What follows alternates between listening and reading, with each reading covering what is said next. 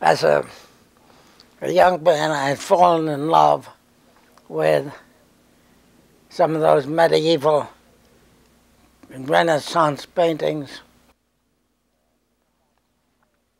where in the background there was a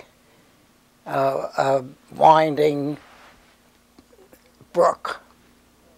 It seemed to have some very special kind of mystical meaning for Leonardo da Vinci, let's say, and the others. And I decided that I wanted a little house on such a winding brook. So I spent a great deal of time looking for it and couldn't find it.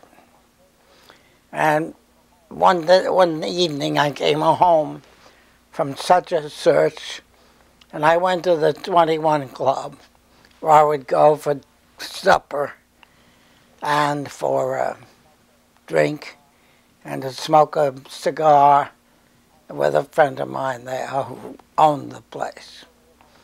He came over to my table, and we lit up our cigars, and he asked me what I'd been doing that day, and I told him I'd been looking for a place in the country, but what I wanted above all was a little winding river. But I hadn't succeeded in finding one. And he said, that's strange, because he said, this last weekend I visited a friend of mine who had such a place in the country. It's a little house right on a little winding river, a very low river. He said, I went and I sat in the river and I relaxed and smoked a cigar, and it was just what you're talking about. And what's more, he said, the man who owns it is Ernest Truex, the actor. And he's sitting at that table, and he wants to sell it.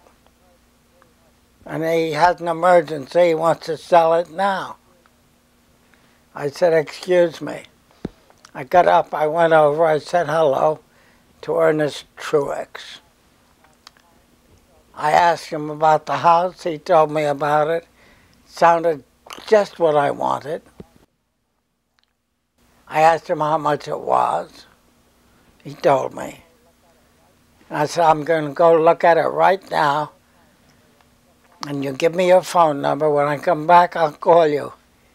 If it's what you say it is, I want to buy it. I went, I looked at it. It was a dark night. I couldn't see anything except that the river was the little winding river, exactly like those winding rivers in the medieval paintings. You could see out the window very often. It was just like it. That's all I had to know. And I bought it.